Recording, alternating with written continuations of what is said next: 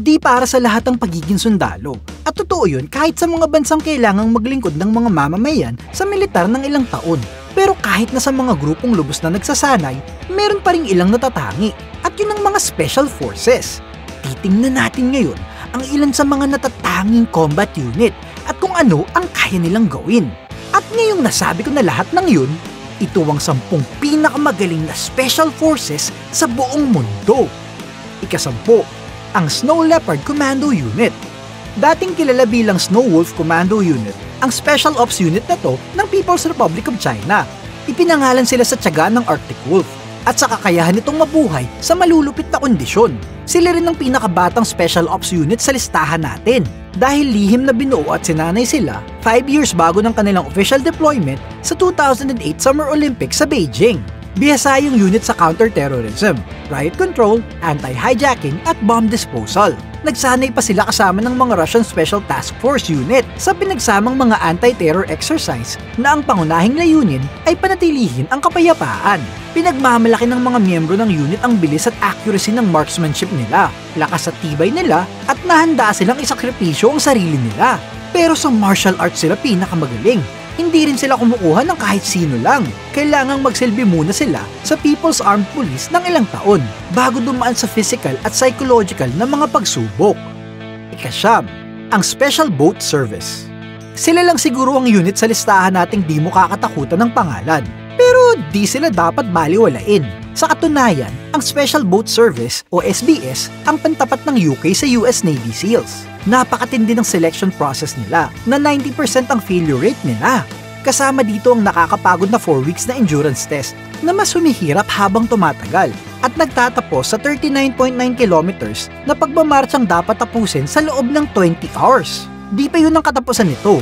Kailangan din nilang maging dalubhasa sa weapons handling, jungle training, complex fighting, at combat survival bago sila opisyal na makapasok sa elite unit. Itinatag ang SBS sa panahon ng World War II at sila pa rin ang isa sa pinaka-nirerespetong unit sa buong mundo. Mula ng mga terror attack ng 9/11, dineploy na yung unit laban sa Al-Qaeda, ISIS at sa Taliban, pati na rin sa mga rescue mission sa iba't ibang bahagi ng mundo tulad ng Sierra Leone at Libya. Ika-8, Delta Force. Hindi lang pelikula ni Chuck Norris ang Delta Force. Isa rin tong tunay na elite counter-terrorism unit ng US Army, kung saan kabilang ang mga Army Ranger at Green Beret. Marami na silang naging pangalan: Special Forces Operational Detachment Delta, ang Combat Applications Group, at ngayon, ang Army Compartmented Element. Pero kahit ano man ang tawag mo sa kanila, napapanatili nila ang napakahusay na kakayahan nilang humuli at pumatay ng mahahalagang target, mag-dismantle ng mga terrorist cell, at gumawa ng palihim ng mga misyon sa kahit anong lugar. Classified pa rin ang karamihan ng mga mission ng Delta Force at bihirang makahanap ng opisyal na dokumentong binabanggit yung unit. Pero kayang makumpirmang isa sa pinakamahalagang tagumpay nila ay ang Operation Red Dawn, ang paghuli kay Saddam Hussein. Kahit na palihim magtrabaho ang Delta Force, merong isang training video na pinost sa internet na pinapakita sa atin ng iba't ibang paraan ng pagsasanay nila tulad ng tactical driving, mga vehicle takedown at assault team tactics.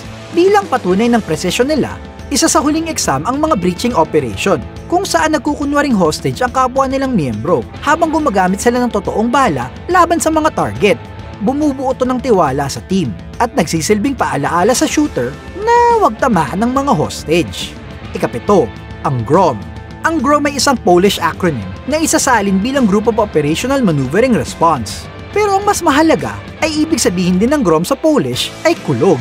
Isa tong Spec Ops unit na may kinalaman sa in-exile ng mga Polish paratrooper ng World War II, na kilala bilang ang Silent Unseen. 315 na lalaki at isang babae silang nagsasanay ng ilang buwan sa Great Britain bago tumalon papasok sa Poland upang labanan ng mga Nazing sumakop sa bansa. Formal na nabuo yung unit noong 1990 pagkatapos ng Operation Bridge, isang misyon para tulungan ng mga Soviet Jew na pumasok sa Israel. Ipinapahiwatig ng mga intelligence report na may makabuluhang panganib sa Hezbollah sa lugar, kaya naaprobahan yung Elite Counter-Terrorist Force. Pero di alam ng publiko ang tungkol sa kanila hanggang noong 1994 nung pinadala sila sa Haiti para sa Operation Restore Democracy. Dalubhasa ang GROM sa mga rescue operation na kasama ang hostage recovery at mga counter-insurgency mission. Dalubhasa rin sila sa mga armas at panggagamot, pati na rin sa iba't ibang disiplinang militar tulad ng parachuting, amphibious insertion, pagsisisid, pyrotechnics, at pagmamaneho ng sasakyan. Ika-6, ang Special Naval Warfare Force. Ang Special Naval Warfare Force ng Spain o kilala bilang Fuerza ay formal na nilikha noong 2009 nung pinagsama ng Spain ang iba't ibang mga unit ng Spanish Navy sa isang napakalaking Special Forces Unit. Binubuo ito ng Special Combat Divers Unit, Special Explosive Diffusers Unit at ang Special Operations Unit, ang pangunahing tactical predecessor ng unit. Ang original na tungkulin ng Special Operations Unit ay Maritime Counterterrorism, Combat Diving, Air at Amphibious Insertion, Combat Search and Rescue, at Shipboarding. Minana ng Fuerza ang lahat ng tungkulin to. Matagal na silang tumutulong sa mga operation sa pagliligtas ng hostage at pirate confrontation. Noong 2002, tumulong yung Fuerza sa Operation Enduring Freedom sa Indian Ocean, kung saan nahuli nila ang isang North Korean vessel na nagdadala ng mga Scud missile sa Yemen. At noong 2011, niligtas nila ang isang French hostage galing sa mga Somali pirate. Ito pa lang ang mga publikong mission. Tulad ng lahat ng Special Forces Unit na kabilang sa video natin, classified ang karamihan ng mga mission nila. Ika-5, Groupe de Intervention de la Gendarmerie Nationale. Posibleng ito ang counter-terrorist organization na may pinakamaraming karanasan ng laban. Parang halo ng SWAT team at Delta Force ang French GIGN na tumutulong sa iba't ibang bagay tulad ng mga terrorist threat at domestic attack. At habang patuloy na nagbabago ang kalaban, ganoon din ang GIGN. Ang pangunahing mission parameter nila ay makapasok sa lugar ng atake ng mabilis, tapos hulihin o patayin ng mga assailant bago sila makagawa ng dagdag na gulo. Tulad ng lahat ng Special Ops unit sa video natin, napaka-brutal ng training program nilang tumatagal ng 14 months. Yun ay kung umabot ang recruit ng ganong katagal. May isang dokumentaryo kung saan feature ang isang group ng potential ng mga recruit at pinakita kung paano naging 80 na lang ang dating 120 sa loob lang ng 2 weeks. Kasama sa pagsasanay ang isa sa pinakamagaling na marksmanship program sa buong mundo, weapons handling, mga airborne course tulad ng mga halo jump, hand-to-hand combat, pagsisisid, survival training, at explosive ordnance disposal. Oo, ang dami nun! Ika-4, ang Spetsnaz. Tulad ng lahat ng may kinalaman sa Russian military, malalim ang misteryo ng Spetsnaz ng Russia.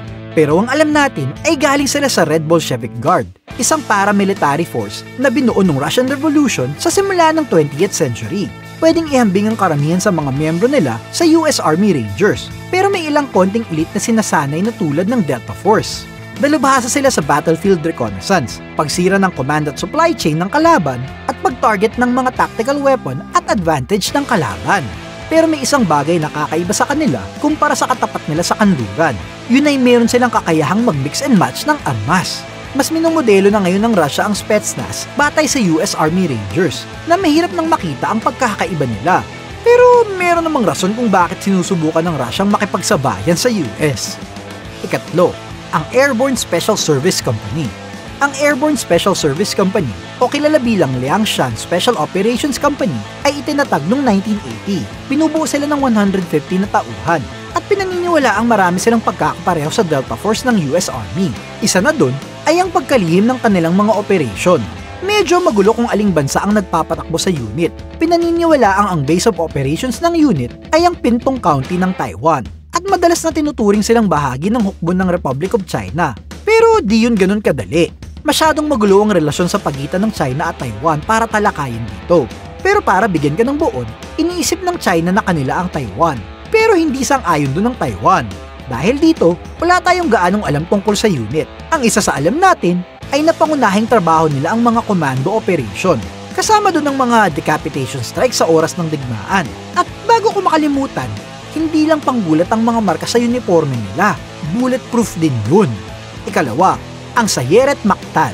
Ang Sayeret Maktal ng Israel o kilala bilang Unit 296 ay isang lihim na Special Operations Brigade na nakamit ang halos legendary status. Mula nung simula noong 1957, nakamit na ng unit ang reputasyon sa kakayahan nila sa deep reconnaissance sa counter-terrorism at sa mga hostage recovery mission.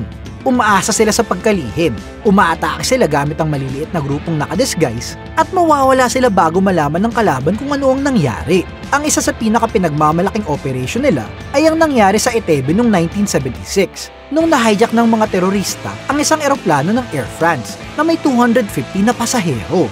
Pinakawalan ng lahat ng hindi Israeli na pasahero, pero may naiwan pa ring 106 na hostage. Inabot ng isang buong linggo ang pagplano para sa rescue mission, pero tumagal lang to ng konti sa isang oras. Nakadisguise yung buong task force habang ini-airlift sila papasok, kasama ng mga Land Rover at isang Mercedes-Benz. Nakapasok sila sa lokal na hukbo, pinatay lahat ng terorista at naligtas nila ang lahat maliban sa 4 na hostage. Isang Israeli na sundalo lang rin ang namatay sa atake.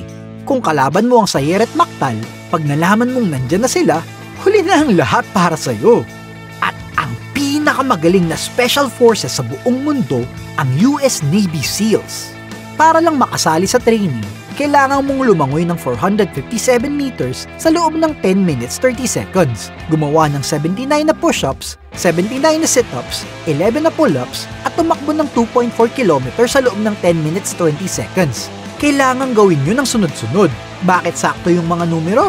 Hindi ko rin alam, pero simula pa lang yun.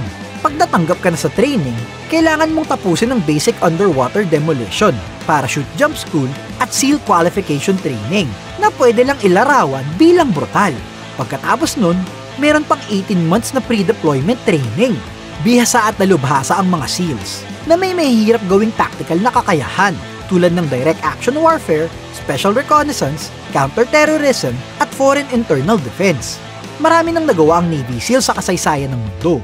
Tumulong sila sa Korean War, Vietnam War, Somalia, Operation Iraqi Freedom, at Operation Enduring Freedom. Ginawa rin nila ang Operation Inherent Resolve. At ang malamang na pinakakilala ng lahat, ang pagpatay kay Osama Bin Laden. Alin sa mga special forces ang pinaka nakakamangha? Sabihin mo sa comment section sa baba. Salamat sa panunood. Huwag kalimutang mag-like, share at subscribe at magkita-kita tayong muli sa susunod na Pinoy Top 10. Paalam!